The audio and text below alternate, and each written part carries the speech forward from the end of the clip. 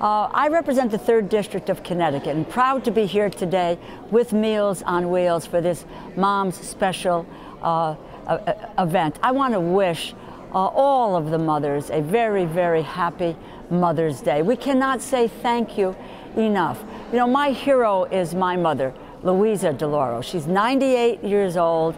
She went to work when she was 14 years old, and she received her high school degree at night. She served on the city council in New Haven for 35 years, and all of her life has been devoted to making sure that I am a success. And as I know that mothers are around our state of Connecticut and all over the country have worked so that their families could be successful.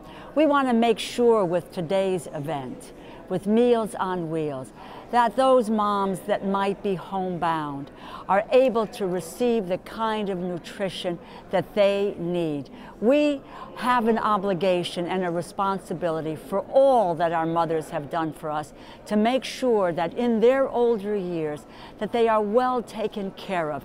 That's the dignity, the respect that we owe to them for all that they have done for us. We stand on their shoulders, and I want to compliment Meals on Wheels for making sure that our mothers and our fathers are well taken care of and they get the proper nutrition through the Meals on Wheels program. It is a godsend to them. Thank you.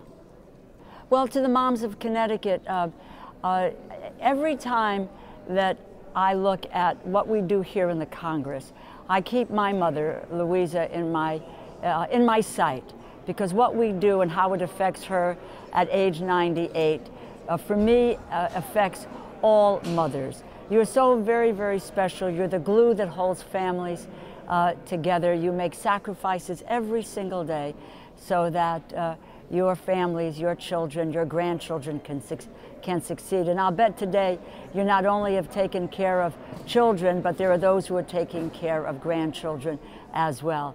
We thank you.